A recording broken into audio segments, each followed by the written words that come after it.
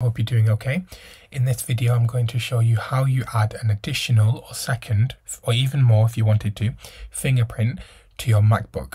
So this is quite simple. You're going to head over to System Settings and you're going to see, if you scroll down to where it says Touch ID and Password, if you click on it, if you can't see it you can click on it, you can search it here too, but I can see it so I've clicked on it. And it says all these options here and it shows the fingerprint that I use right now to log in. It also says add fingerprint. As soon as you do this, it will ask for your password, so let me just put mine in.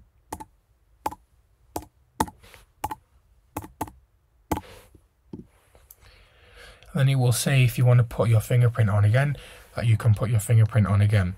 So I'm just going to quickly do that now.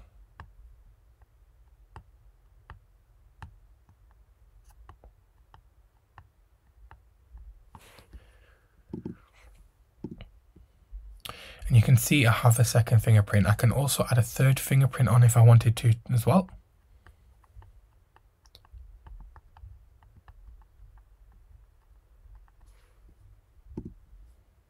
And that's how many you can do. So you can do 3 fingerprints for your Mac for one account. So there you are.